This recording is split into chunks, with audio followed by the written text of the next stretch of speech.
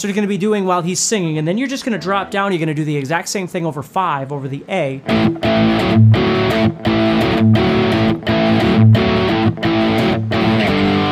you go to G and you hold it. And that brings us either back to the verse or to the chorus. If we go to the verse, we're going right back into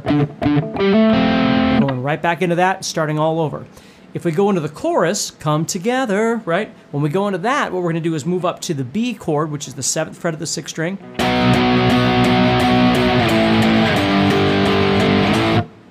And that's how that goes. So we're going to go 1, 2, 3, 4, 5, 6, 7, 8. 1, 2, 3, 4, 5.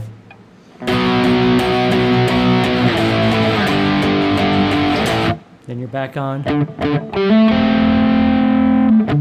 And you do all that same stuff again.